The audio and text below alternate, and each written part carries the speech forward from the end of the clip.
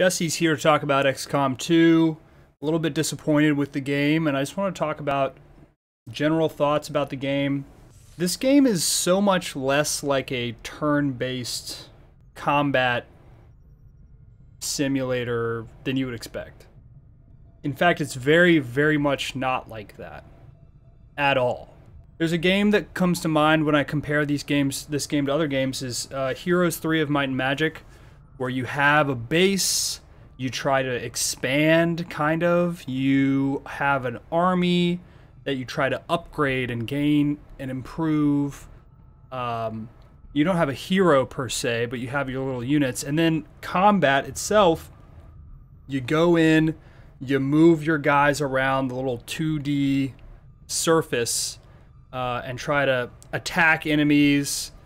Now, the gameplay itself is a lot deeper than Heroes 3 of Might and Magic. You know, you have more options than just kind of attack. The big thing about this game that just irritates the shit out of me is a combination of animations, clunky menuing, an incredibly annoying, irritating number of like pop-ups with all these weird binary. It feels like the game is just an infinite pop-up simulator. And what I'm realizing is that this game is not meant for me. I'm not the type of gamer that this game was made for at all. This game is more like a... Like, if we go to a mission really quick, we'll just... I'll show you what it looks like when you're actually in combat. The combat itself is a little bit intriguing to me, just a teeny tiny bit, but it has the exact same flaws and irritations that XCOM 1 had, where the animations just take so long and it's so annoying to actually beat a mission. And you feel like you have to take it slow, you have to be super patient and careful and have your dude, you know, his camera zoom in, then your guy runs 3 squares, and then freezes, and then gets into place, and then the camera zooms out, and then you do that literally just over and over and over and over.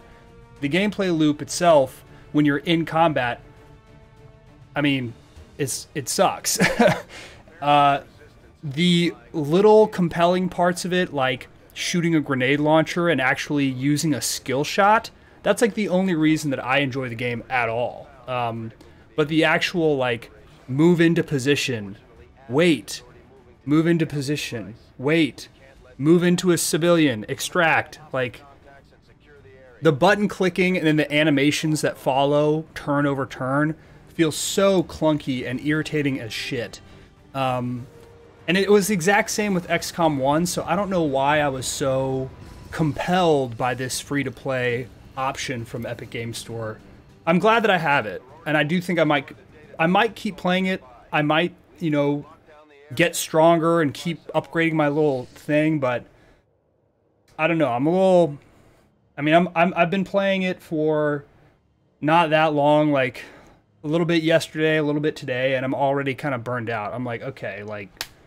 But here's an example of, like, you know, you can zoom all the way out, and I'm like, okay, I have to get all the way over here, right? All right, so let's just start moving, guys. One at a time. Okay. Move another guy. One at a time.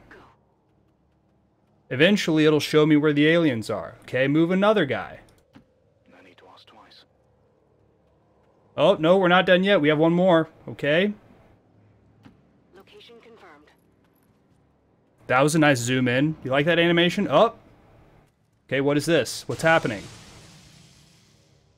I don't entirely know.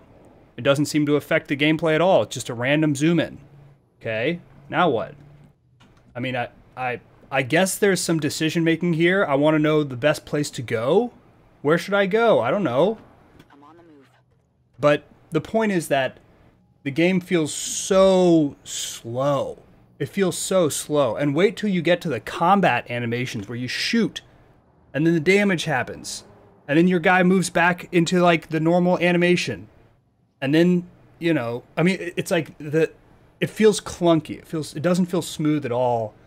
And as someone who's coming from an action RPG perspective, I'm like, I want to do more. I don't want to stop and stop and stop.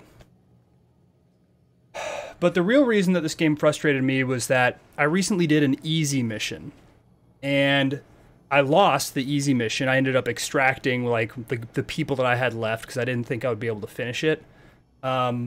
Which I understand that this game, it's like Darkest Dungeons 1, where loss is a real part of the game. You're supposed to lose your troops. Like, you have an opportunity to fail, and you can make backwards progress, and you can, you know, do poorly, and lose units. But the time it took to get to the point in the mission where I was like, all right, I should probably back out, it took so long. And the only reason that I quote-unquote failed an easy mission is because I was so impatient. I was like, okay, get to the fucking point. Like, I needed to go get something, and I was basically just running my troops all the way in. I was like, I'm over it. Like, this is not exciting enough. How do I speed this up? And then this game rewards patience. You basically have to move extremely slowly for optimal play. And I don't have the attention span for a game like this. I just don't. If we go back to where we were, so the other thing that irritates me about this game, it's kind of I was thinking Civilization, but there are other games that are like this, where you basically have all of these steps that you have to accomplish. You have like a whole set of objectives outside of just combat. And while that can be rewarding, it feels like there's like, partially it's a knowledge gate, partially it's just a shit ton of really stupid menuing. But I can see how that would be a fun part of the game for a certain type of gamer. Someone would love that. It's like, ooh, I'm upgrading a psionic weapon. I can't wait to go to the menu where I pay for it, then go to the menu where I equip it to my soldier, then equip it, and then I go into combat and fight an enemy with it and can see how much damage it does. Like, I'm not here for it. I'm like, I just don't have the patience for this shit. I just don't. And it's not a bad game. Some of the menus irritate the shit out of me. And there's so many pop-ups that ask you, like, do you want, like, oh, you have an option to go on this mission. Do you want to or not? I just started. I'm barely in this game, and there's already, like, all kinds of random shit. And I get that, like, they want you to have a lot of ownership over your decision making, like what to do next. But I'm like, can't I just fight the bad guys? I just want to fight bad guys. I just want to shoot aliens. Like, you know.